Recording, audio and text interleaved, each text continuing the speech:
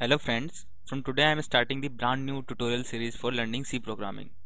These tutorials are mainly for those people who do not have any pre-knowledge in programming. I will teach you from the very basics to the advanced level. So let's get started now. Our first tutorial is about C programming overview.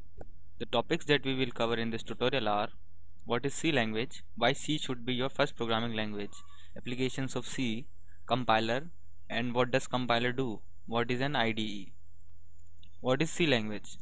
C is a procedural programming language or a structural language which was designed and written by Dennis Ritchie at AT&T's Bell Labs in year 1972. Till now, many languages has developed, but the popularity of C is not changed. The main reason behind this is C is very fast, reliable, and very easy to use. Why C should be your first programming language? Many people may suggest you to start your programming journey with languages like C Sharp, C++, or Java. These languages have advanced concepts like OOPS, so it is not very easy to learn such concepts. So I would suggest you to start your programming journey with C language because it is very easy to learn. Applications of C. C is widely used in embedded system software designing. Embedded system examples are microwave oven, AC, washing machine. So C is used to develop the software which is used to operate these embedded system.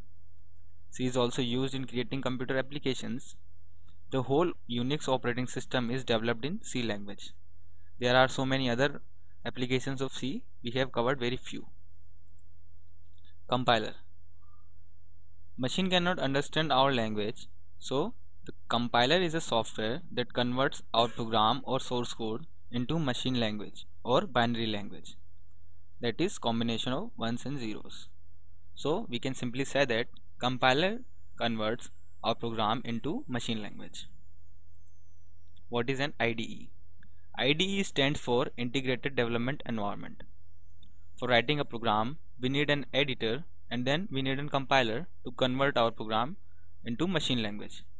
So we can say that IDE is a combination of editor and compiler both. Using IDE, we can easily write our program and then compile it at the same time. There are so many IDE and compilers available in the market. Some examples are Turbo C, GCC, CodeBlocks, Dev C++. You can use any one of them. I have added a link in the video description from where you can easily download these compilers and IDE.